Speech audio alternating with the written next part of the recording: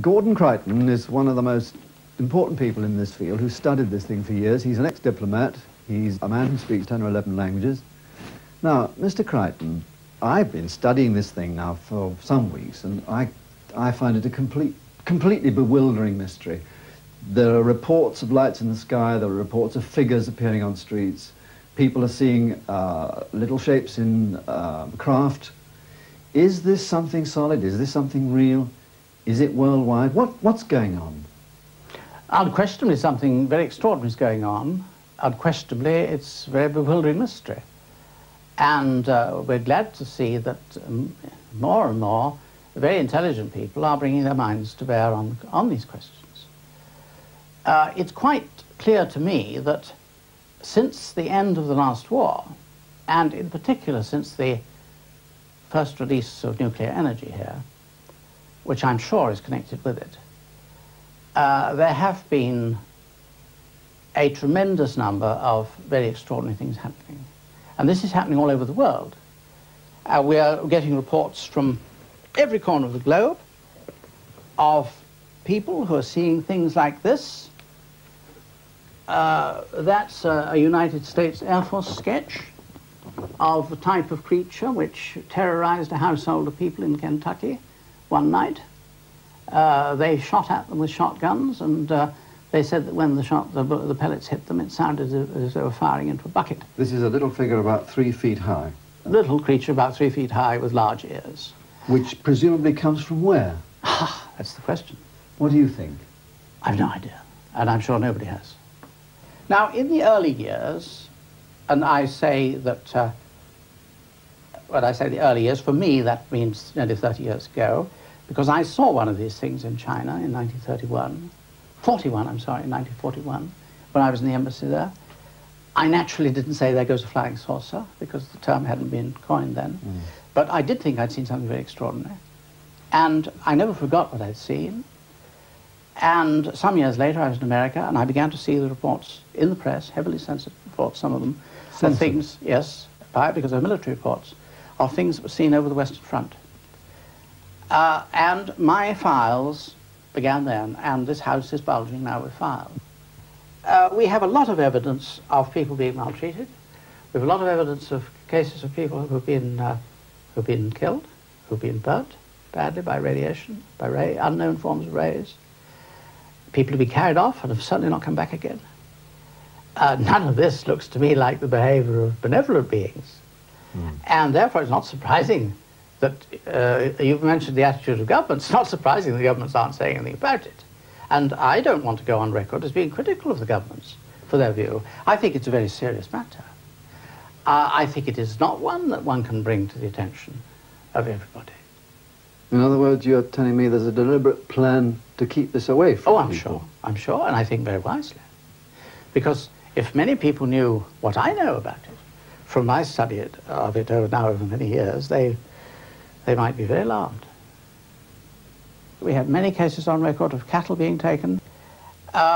We have many cases on record where they've been seen taking rocks, stones, vegetation, plants, exactly the things that we would do and have done on the moon already, and would do on any other planet we landed on when exploring. These do look like extraterrestrial explorers. And with intent, with people intentionally fishing around, nosing around, with a purpose. We also have many alarming cases, alarming because we don't know the implications of them, of blood being taken from people, and also semen, and also ova from women.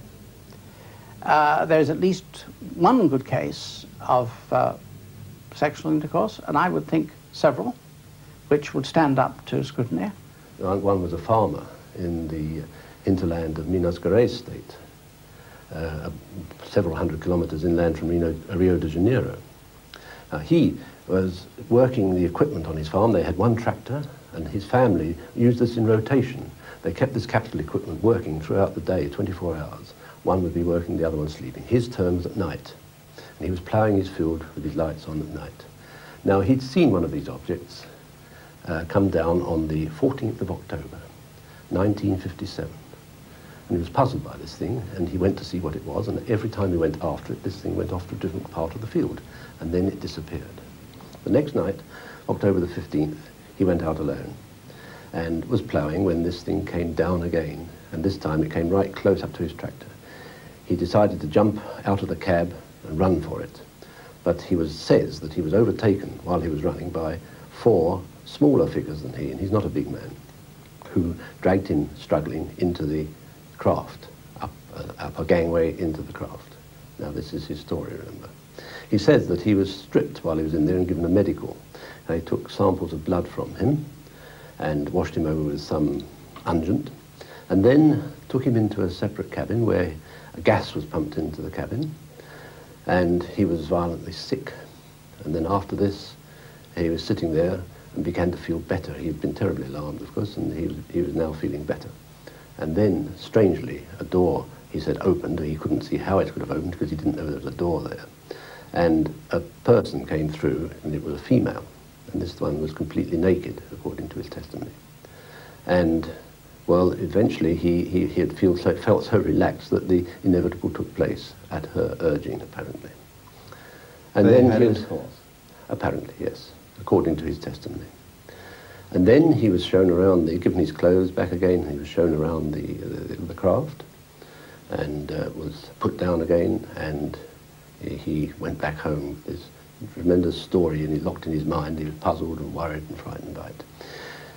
He began to come out in spots, and later, at his own expense, he knew that there had been some stories of this sort of thing floating around in Brazilian magazines, in 𝗧𝗿𝗱𝗱𝗏, magazines like this, and he found his way to the offices of 𝗧𝗿𝗱𝗱𝗏 and saw one of the editorial staff, Jan Martins, who took him to see Dr. 𝗧𝗿𝗍𝗱𝗏𝗏𝗏, medical doctor, and they took a disposition from this man, a testimony, and gave him a medical examination.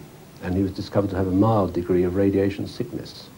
Now, how a man had picked up radiation sickness in the heart of the Brazilian hinterland, ploughing a field, goodness alone knows, living a simple agrarian life, very simple agrarian life, goodness alone knows.